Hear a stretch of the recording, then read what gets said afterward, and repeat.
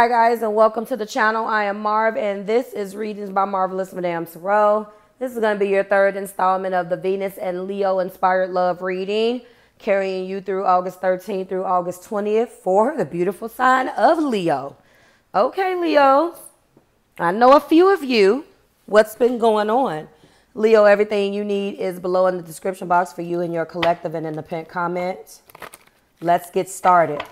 I'm going to be pulling 3 of these, okay, giving you a little bit of commentary about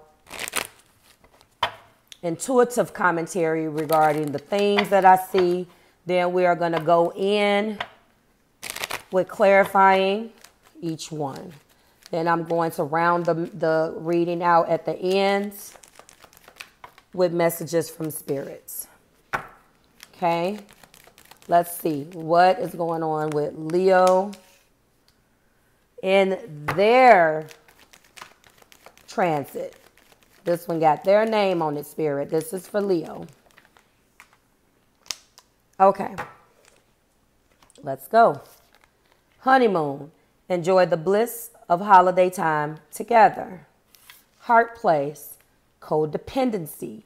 Addictions are affecting your romantic life. Religious factors. Your love life is being influenced by your religious upbringing and spiritual path. I'm already picking up on some things. This is a union that is steeped in we only work when we're in honeymoon mode.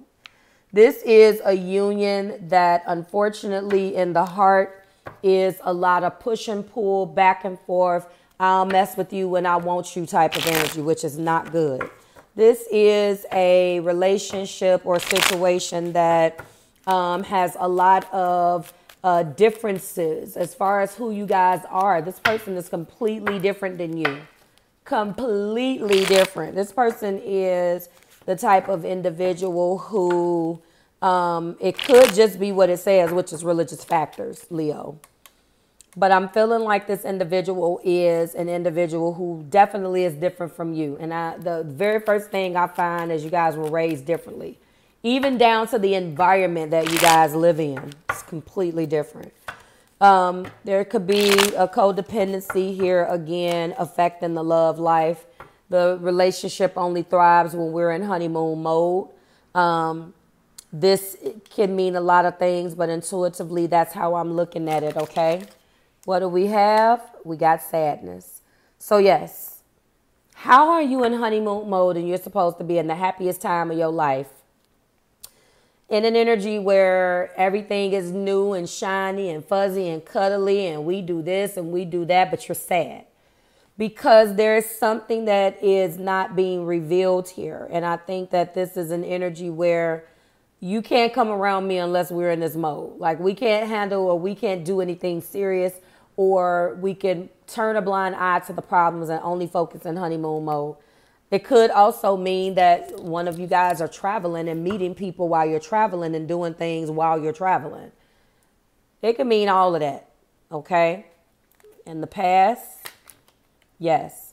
So it's very clear with both of these fives that this person feels betrayed, Leo. You to them or them to you, but we read from their perspective in these readings first. Or this is the energy around you. So if you're noticing weird behaviors or anything, it's because this person feels left out in the cold and betrayed by you, either when you go on these trips, because honeymoon means a variety of things. But I feel like that, and I feel like there's no working together. You guys are not on the same team. You guys are not on the same page. There's definitely 2 different agendas here. And third party energy as well. So the honeymoon phase, it feels like you're working with everyone else. They feel that you're working with everyone else but them. I had some of that, I believe, in your weekly reading too. I feel that I had that in your weekly reading. Why is codependency here? Someone is definitely has addictions around family life. Someone is so wanting to move toward this happy life and this illusion that we're so happy that there's a lot of addictions that lie beneath this. Okay, so there is 10 cups. They do love you, but at the same time, something that's lacking in this love, especially if it's clarifying codependency. In the past, yes, there's this ability to shower you with love and affection in order for them to feel like that you even love them back. I feel like they do all this shit. They feel like they need to in order to make you happy because they love you. But in actuality, they're chasing you because of the codependent. They don't want to be alone. And that is why their codependency is affecting this relationship or this situation. And when we look at the top of the deck, we're looking at burden. So it's an uphill battle to even maintain this love because it's steeped in addictions and codependency. It feels like they don't feel loved unless they're kissing your ass or chasing you. Now, you can feel this way about them, but that's up to you. Reverse it if you need to. You guys are definitely different. Wise religious factors here. Yeah, you guys are not the same. Obviously, no one is, but religiously, you're not the same. You were brought up differently, and your spiritual paths may be completely different. So there's constantly this energy. It feels like with Chariot energy, you have the will to decide whatever you want. Someone that's constantly in an energy of, do I stay or do I go? Because they've never been in a relationship like this before. Maybe you've never dealt with somebody like this before, Leo. But there's a constant uncertainty. Do I stay with this person? Do I not stay with this person? It could be on both of you guys' behalf. You know, in a state of constantly reassessing. Am I going to just get a return on my investment here? Like, is this ever going to happen? What exactly should I do here? And that's what I'm seeing, Leo, with this Seven of Pentacles. Top of the deck does show the stress. Look at that. 10 damn swords. Victimized. There's a lot of... This is a situation that truly needs to come to an end, honestly, because if you're uncertain more than you're happy, then what's the point? I think someone here loves the chase and loves getting their ass kissed and the attention, and the other person doesn't get anything back. Money issues is definitely a big thing here in this relationship. Okay. There is fun times, but at what expense? If there's money issues. All right. Getting to know you. Well, obviously, there's a hidden agenda here. There is no really getting to know the other person if one person is the chaser and one person is the runner. Given a gift, this is also, again, this is another byproduct of the money issues. I can't ask you out and buy you all of these gifts, but somebody could have given the gift as a peace offering and not showing, you know, what they're really going through financially. And then we have maybe the potential to happen is there. So there's always this constant energy of, do I stay or do I go?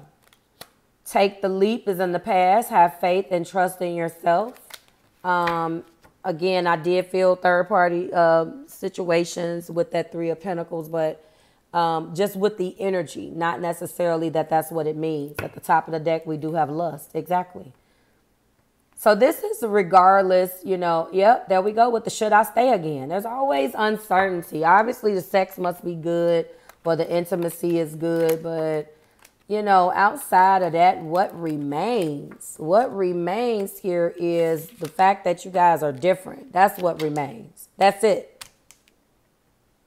You guys are different. And again, somebody else had this. And I'm sorry that I don't know who that person is, Leo, right off the top. But somebody else had this where it was an energy of, if you're this different from a person, then you need not stay. You don't have to sit back and constantly put yourself in a position where you have to deal with something that you don't understand or something or someone that's so damn different than you that, like, it's not worth it. It's not worth it. There's somebody for everybody is my philosophy. And instead of staying in a relationship arguing with somebody to be who the hell you want them to be, I think that all adults need to get to a point where they're like, you know what, this isn't going to work. And then chuck the deuces and let's ride. Okay. We can stay friends. We can get together and do what we do. But let's take commitment off the table. That's what it is. Let's take commitment off the table. Can we do that? Some people can do that. Some people can't. I'm telling you right now, Leo, that this person loves you. I think that this person is so wrapped up in trying to become a happy family with you and be with you that they could be the ones that's different, you know, and they want you to look past their differences and just love them back. I do not think that this is reciprocal. Like, share, and subscribe to the Marvelous Tribe. Everything you need is below in the description box for you and your collective Leo. This concludes your reading, and I will see you next week when we do it again. Drop a like in those comments and let me know if this is what's going on with you.